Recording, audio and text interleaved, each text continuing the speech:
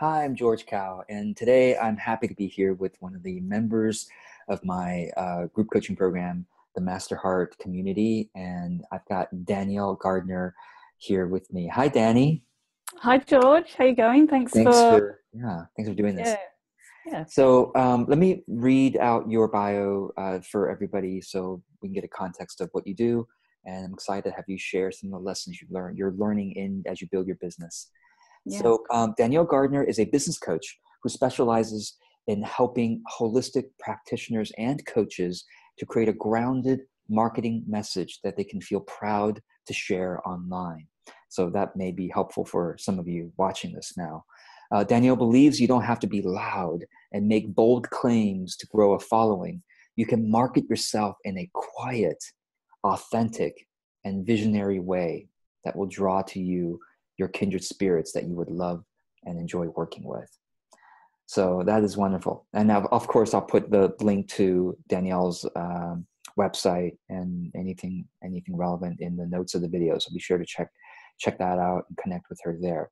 So Danielle, we were talking a bit before this video, and one of the lessons you learned, I mean, as a business coach, particularly, you are more sensitive to these things than I think the average business owner, because you coach people on this stuff as well.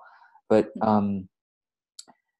we are typically taught in marketing and sales to chase clients, to kind of like, try to reach out to people a lot and all that stuff. But you've been learning to shift from chasing clients to building community. yeah, So talk about that. What does that mean for you? yeah. What did happen is, like so many of us, how we start off, I was doing all sorts of various marketing activities and spreading myself very thin, really, in all different areas. And it was a lot of hard work and I would get clients that way. But then it dawned on me that if I didn't really have an audience or a community or a following, I didn't really have anything. So and that was a time when I started to learn about content marketing. It's like, yeah. So I was like, all right, I'm just going to focus on building community. And I didn't really know exactly what I was going to do, but I guess first of all, the mindset helped. So just deciding that helped me begin to make different choices. So it felt like something I had somewhat control over, or something like community building. I thought I can do that. Whereas pushing and striving to get clients all the time, I just, there's a point where it's like, well, I'm not even sure if all this pushing and striving leads to anything. So it felt like, yeah, I can do that. It was energizing. I can build a community. So really, for me, I just started being really helpful, and I started kind of unlocking some of the knowledge that I was normally only sharing inside email opt-ins or paid sessions. And I was just being more generous with that and sharing it. And, I figured that there was no use me being the world's best kept secret. There was no use in only paying clients realizing the value of what I had. And I think normally what we're taught is like, well, you have testimonials that helps, that way people can get to know you. And it's like, well, that's part of it. Or, you got to deal with, you address objections, that's another way to get clients. But I'm sort of like, I heard this saying, the best way you can demonstrate that you can help someone is to actually help them. And that really stuck with me. So, really that has built a really quite a good foundation. Like there's still way more to expand into, but I do feel I have a following now, and it means that I've created fertile ground in which offers can then actually be placed into and take root, and something will happen. Yeah, yeah, that's Yeah. excellent. I love it. Yeah, I've felt the same, and it is so much easier on many levels when you have a community. They can, and we'll talk about this later. Maybe they can tell you what they want, Yeah. um, and also it's easier, kind of on the maybe the heart heart and soul level to be giving and trying to help as best as we can through content. And it doesn't mean, and those of you who have seen me talk about this, it doesn't mean we, for those who have online courses to sell, like, oh, should I just give it all away for free? It's like, no, I mean, you give away the stuff for free that's easy to grasp, easier to consume, easier to understand. The courses, the paid courses, are more like the in-depth stuff, the things that have a lot of nuances and things that take some, maybe even some hand-holding or a lot of more education to understand and apply. But yeah, once you start to share all the things that you can that's consumable, people so appreciate that. Yeah. So it's so great that you found that as well. Okay, so then you realized as you started sharing these things that people were attracted to how you think, and that made a difference in your marketing. What do you mean by that? How you think? Yeah, and this is probably more of an awareness or epiphany or something that's happened more recently, especially this year. And actually, just in my most recent newsletter, I actually wrote that for the first time because it sort of landed in my head like that. It's like, yeah, people are actually coming to me because they're saying, I like the way you think, basically.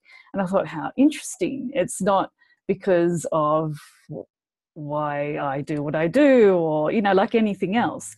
But of course, how I think informs and flavors and influences everything I do. And the biggest change that I've made, I think especially this year, although I was doing a bit of it last year, but just sharing more and more of my opinion or more and more how I think about things, and that's what, that's human nature. We want to have interactions with people who think like we think or, share similar values. And in essence, I'm sharing my values and my beliefs by sharing my opinion. And I think that's something that is absent in a lot of marketing. I know you do it really well, George. But it's something that I'm starting to teach a lot more too. It's like, to sort of draw out these opinions and people are a little bit surprised, like, oh, is that part of marketing type thing? And I think, I reckon it is, Yeah. So yeah. That's great. Maybe we can talk about this thing you've been teaching called Write, Observe, Invite. I think this might be a good time. Yeah, sure. So tell us what that approach is and what that means. Yeah, so it's, I guess, a really simple launch strategy. And I mean super simple. Like, I've actually never really been into, when I first heard of this word launch, I couldn't, like, people were launching a website or anything. I was like, don't you just put it up and off you go? Do you know what I mean? Like, I didn't know why all this fuss needed to happen. And I get it more now. But what I also get is that launching can be very, very stressful, So really the right is right content, or, if video's their thing, whatever, it's like the creation bit, then observe is what happens when that goes out, like how is it received and who seems to be appreciating it, and just observing what happens basically. And then invite is when you have an offer, then who can you invite to actually come into this, and there's sort of an extra bit that I will say to people now, like I'm sure you come across this, George. Everyone wants to sort of come out of the gates with a group program, and no community, no nothing. And so one very telling little test you can do is, it's like, can you write down 8 to 10 people's names who you believe that this offer would be really good for? Now, I do it myself, right? So if I've got something coming up like a mastermind or whatever, I'm like, okay, who would be good for this? Now, if the mastermind's for 8 people and I can't even come up with 8 people, then it kind of tells me that I don't have enough fertile ground yet for this offer. It's a little bit premature, and I mean, in most cases for me, I've been able to write a list. But I have when I share it with with a lot of people, it's like, huh, well, like that's an idea, So it kind of is very telling, isn't it? That, how have you got enough content out there that is being very helpful, that people are engaging with? So yeah, a very simple process to go through. I like that. Yeah. Write, observe, invite. I like that you said, hey, in the invite stage, can you write down the names of 8 people that, I would call them fans, right? Or engagers of your content that it would make sense for them to say yes, or it would feel good for you to reach out to. Yeah. So that's nice. I really like that. And with this mastermind, I was just saying that I have just started. Like, I wrote down about 8 to 10 names. I think one of them on the list has joined. The others came from other places, right? But it's still very telling. Do you know what I mean? Yeah. So it doesn't mean to say that all of those people, are going to say yes, but it's just an indicator. Yeah. Great. And we'll talk a bit about the mastermind later if you would like to, in addition to your marketing appraisal. But would you like to say anything about market research? Because that's something that you've been doing better and more, I think, than most people, including most business coaches. And you learned some things about market research. So first of all, what is market research? How would you describe it? Why is it important? And how do you kind of start going about it? Yeah. Okay. Gosh, how would I define market research? It should be obvious, but I guess it's really just observing. That's like a really big part of it, like observing what is actually happening around you. So, and there are various ways to do that. You see, a lot of people in the communities I work with, it's all about intuition and, all of this kind of stuff. And people are always, I feel like they're staring down at their navels, creating stuff from their intuition that maybe the market hasn't called for or whatever. Do you know what I mean? So it's sort of like, lift your eyes up. I like to say they're ahead of their time. Yeah. And start talking to people. So, where I began my own journey with market research is the sort of, I would say, traditional market research interviews. So where there's a set of questions that you're asking every person, and, then I would say, you initially interview at least 10. There was one time that I did it, I was getting so much out of it, I kept going. I went to 20. So, and that happened over like maybe a month and a half. But, I got a lot of data from that, So that's one way to do it. If you do it by interviews, really, really important to actually document as you go, I reckon.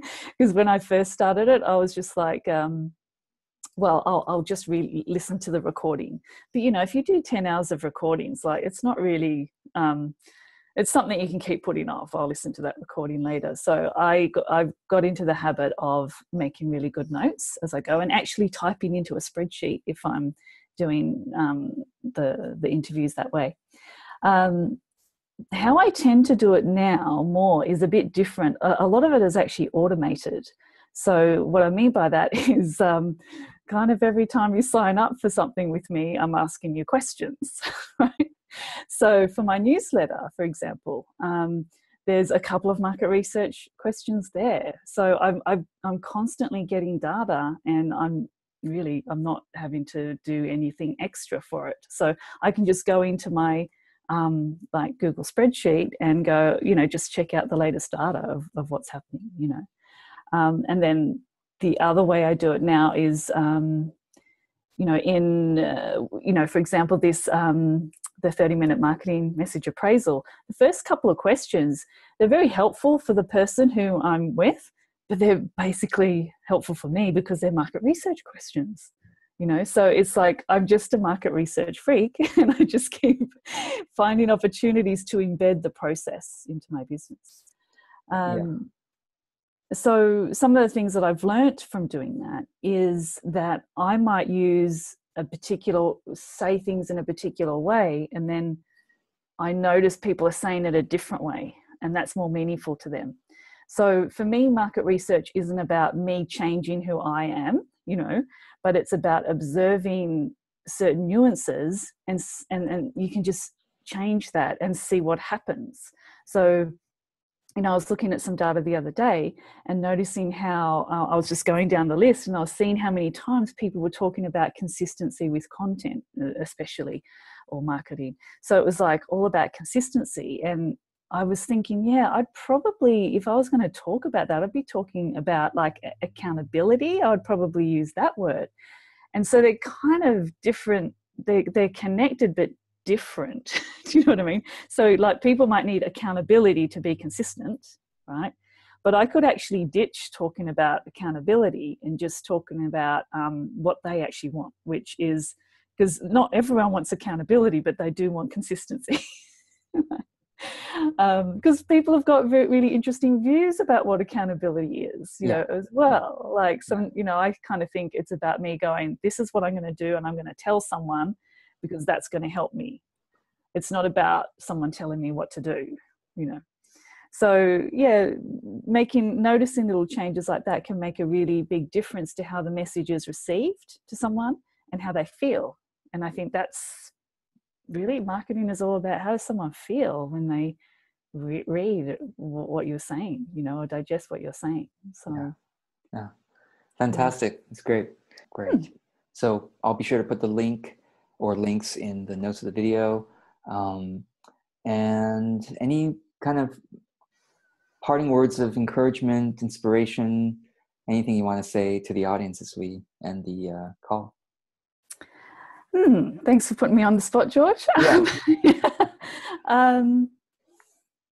Yeah, I think I would just say that if anyone's feeling like they're just running around trying to get clients and whatever, it's like really, it goes back to that. How can you build your following? How can you build your audience? How can you maybe just focus on the content and being very helpful and maybe sharing your opinion and doing that so that you can create fertile ground so that you can then put an offer out that people will be interested in and you know, they're ready for, because they know you a bit.